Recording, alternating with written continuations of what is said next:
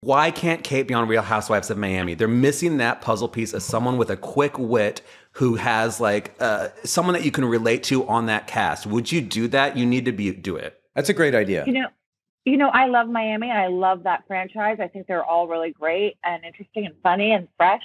But being on a Housewives show, I'm not well practiced at just being on camera and like maybe causing drama. I kind of shy away from that. So I like a show where there's like it's built around an occupation. But I wanted to say that's not going to happen.